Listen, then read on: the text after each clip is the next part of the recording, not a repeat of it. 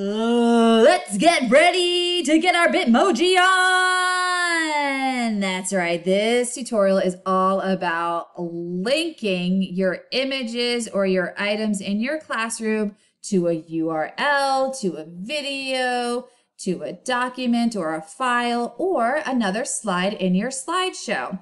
So the first thing you want to do is find the object that you want to add a link to. I'm going to use my flag.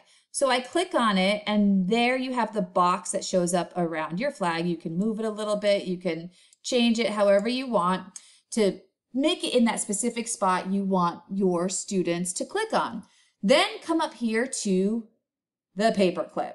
This bad boy right here is the key to your hyperlinking dreams. Click on it and it'll take you to this screen where you can paste a link or do a search or link to slides in this presentation. I know that my Pledge of Allegiance is on slide number 2, so I want to link to that slide. So how do you do that? Let's go back. Again, step 1, click on where you want that link to show up.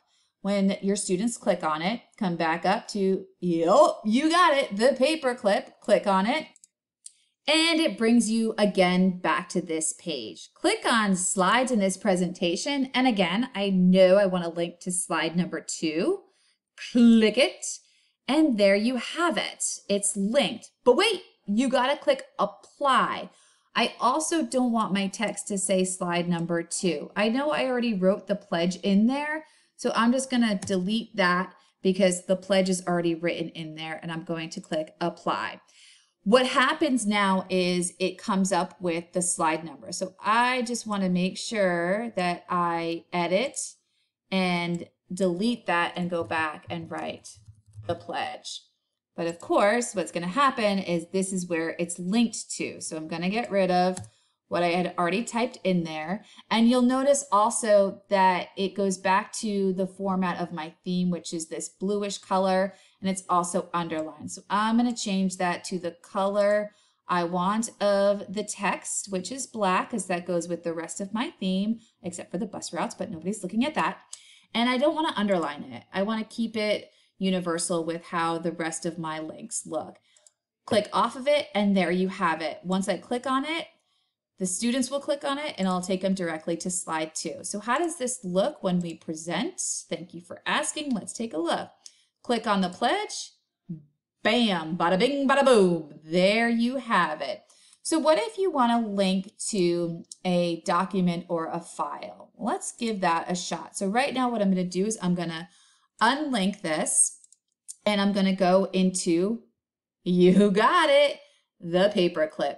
Click on that paperclip and I want to find the URL of where I want to go. So if I type a search in of the Pledge of Allegiance, I know I already have a document that I created and it's right here in my Google Drive. I can just click that bad boy and it'll populate. Or if I want to use a URL from a website, I can click that as well. But what I want to show you also is I want to show you how to paste a link. So we're going to come up here to my Google Doc, which is my Pledge of Allegiance document. I'm going to click share.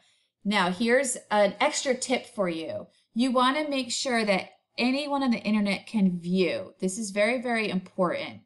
If I go to change it, you have a couple options in the drop down. You can have commenter or editor. If you click editor, what that basically means is anybody with the link can edit your document. That means that they're going to mess with your template, and every time somebody clicks in it and hits enter or type something, it'll change your whole template. So if you don't want anybody to change what you've written, viewer is your option. That will save you from any edits being made by people that are logging into it. So click copy link, click done. And then we're going to come back to our slideshow. Again, click on your flag. Notice the box goes around it. Come back up to your paperclip and let's paste that link that we just copied. And I am going to write my text in here, the pledge, and click apply. Again, just like it did with the slide that you connected, it gives you a link. So I need that link in order to have it connect to my Google document. But again, notice it shows up in the same theme of what I had set up for my home page. So I'm going to change it to black and stop the underline. And there you have it. So let's see how that looks. So instead of linking to another slide in my slideshow, this is going to link to a Google document. So I click it. And there we go. You've got the bada and you've got the bing, and there it is. And also what I did in here, this is why I wanted to link to this particular document, is because now they can listen to it as well as follow along with the text. Or I also put it in Spanish for my Spanish speaking students to have it for them as well. So come back to your classroom.